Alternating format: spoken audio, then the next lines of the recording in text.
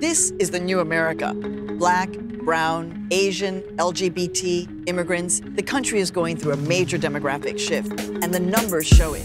My name is Maria Hinojosa. I'm the executive producer and anchor of a new public television series called America by the Numbers with Maria Hinojosa. We are making, as we speak, a new America, and that's a marvelous moment in American history. My whole life has been about living the new America, the multicultural America. But as a kid, I never saw myself reflected in the news media.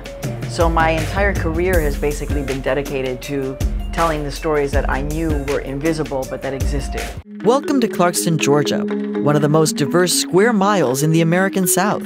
The reason why I've been able to do this, I think, is because I really believe in the mission of telling these stories and giving the voiceless a voice and showing the real America in all of its diversity. When I started my career in the mainstream media, I was the first. I was the first Latina at NPR, literally the first Latina employee who was not cleaning. I was the first Latina correspondent at CNN. I was the first Latina correspondent at PBS. So a lot of firsts. And now I'm the first to launch my own television series, a national news program that is anchored and executive produced by a Latina journalist.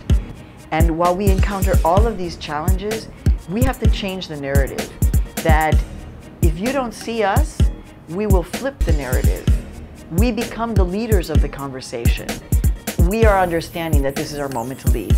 It's scary, but we have a mission to do this because we are the future of the United States of America. Today's target consumer is increasingly multicultural.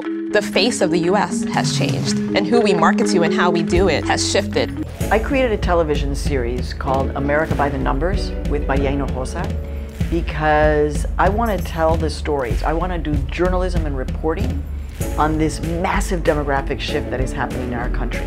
You know, we are covering infant mortality in Rochester, New York. We're covering an oil boom on a Native American reservation in North Dakota.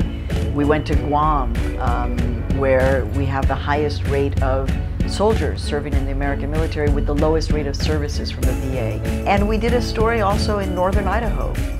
The white population in our country is actually decreasing, except in northern Idaho, the white population is increasing. So we're reporting about not only these multicultural communities, but what is happening to white America. What is it like to live in a place that is overwhelmingly white at a time when the rest of the United States is dramatically changing?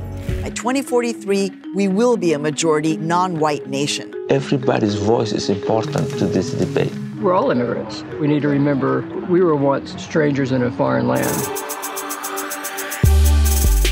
I became an American citizen by choice. I was born in Mexico.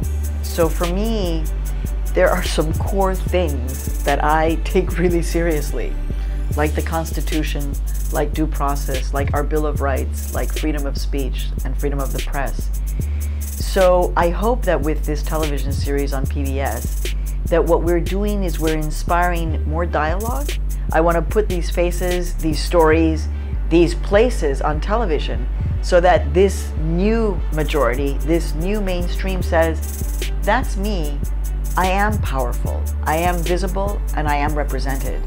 That is, to me, the core of a strong democracy. Behind every number, there's a story. America by the Numbers. I'm Maria Hinojosa.